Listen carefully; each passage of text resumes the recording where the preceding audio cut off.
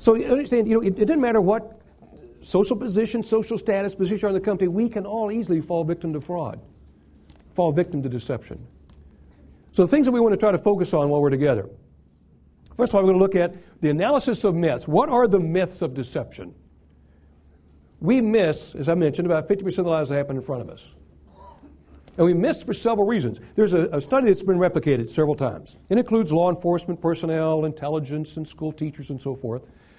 They take a room, for example, and take 50 people, 25 investigators, 25 from general civilian population. They had them sit down and look at some video. So now, is this guy lying or not? Who was better at spotting deception? Neither one. They missed about 50%. So they said, that's pretty bad. Investigators, they're supposed to be good at this. That's their job, interviewing people, studying credibility. So they reset the experiment. They had people who had 40 years old and older, then investigators who had 20-plus years experience. Set them down, had them watch video. Who performed better at spotting the deception? Neither one. They missed 50%. Judges perform no better than the general population at spotting when somebody's lying to them. Lawyers don't. Doctors don't. Therapists, psychologists, ministers, parents, children, men, women, media, nobody as a group gets better than 50%, except one group. You want to take a shot or guess who that group was? Nope. Children. Not moms, not children. I'll show you some data and research that shows this basic change of a narrative-oriented conversation will increase the information that you get from someone by 60%. Anybody interested in hearing how to do that? It's simple. It's simple. 60% more detail in just the way we approach the conversation. Then we're going to finish up looking at the reliable cues. And it's basically not some of the same cues that you thought of. It's not the cues that you think are common to deception. Now, four-phase interview, four-part narrative interview. This is where we're going to, what I call data mine.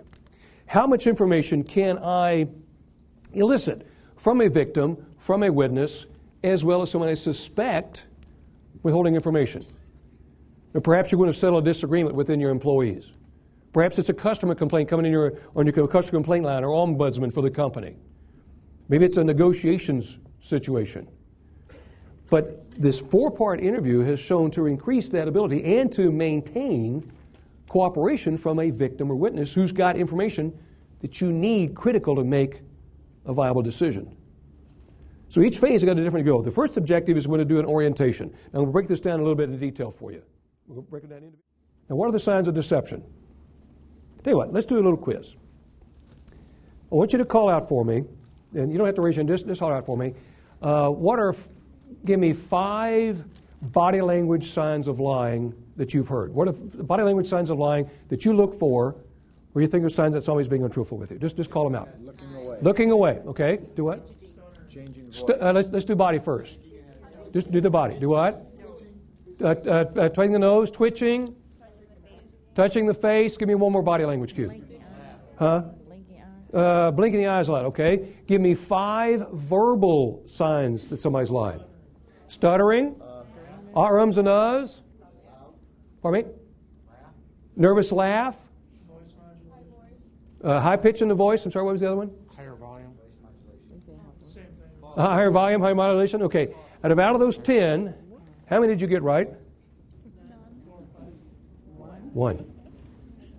You got 1. Don't feel bad. I do this every week with law enforcement, intelligence folks. They don't do much better. And because a lot of it's myth that's been passed around and perpetuated. And that's what I've been studying and looking at some of the training. And it's amazing some of the things that we teach or the myths that perpetuate our societies is signs of deception. Would you like to know what some of those signs are? Yeah. Okay, tell you what. If you come back from a 15-minute break, we're going to look at what are the reliable signs of deception, how we can pick those out. We're going to look at the voice cues and body cues and give you a few more examples, looking at Tony again and watch some of his cues, and see if you can do a better job at picking up deception. And the key is, you're working too hard.